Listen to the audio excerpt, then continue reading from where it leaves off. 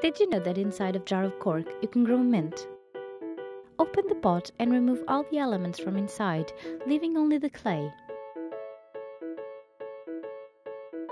Begin by placing the soil. Then, spread some seeds on top without burying them. The smaller the seeds, the more on surface they should be. Spray the soil and then cover the pot with a plastic and keep it damp. During this phase, keep it in a place with natural light.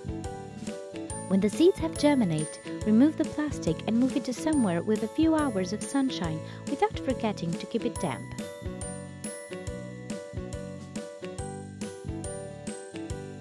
When the mint is grown, pick up the leaves and use them in your energizing juices and smoothies.